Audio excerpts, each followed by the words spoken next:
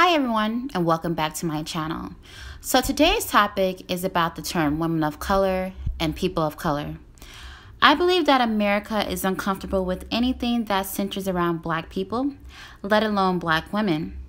Because of the discrepancies black women face are reflective of the dark times of anti-black racism, slavery, sexism, and America's medical history.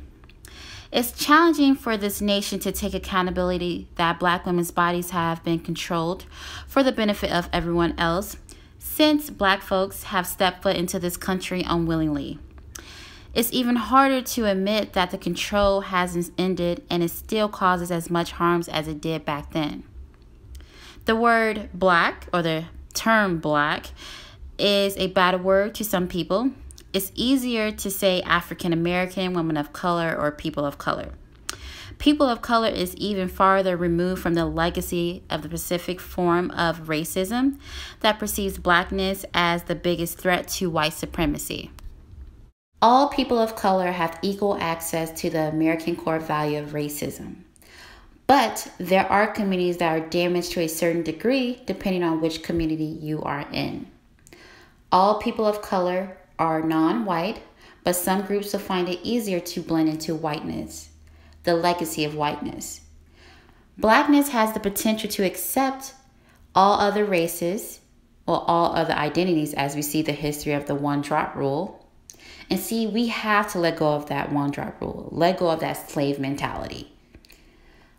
Furthermore, our lack of comfort with blackness has a significant consequences for black women as we face a deadly mixture of racism and sexism. And in general, it makes it hard to develop solutions that meet the needs of black women. We have to get comfortable with acknowledging our differences. Oppression doesn't affect us all in the same way. The term women of color was to show solidarity between non-white women and their struggles with racism. The term was not used to overshadow black women, but instead it has. After working in corporate America, the film industry, and living abroad, I choose not to use the word women of color or people of color.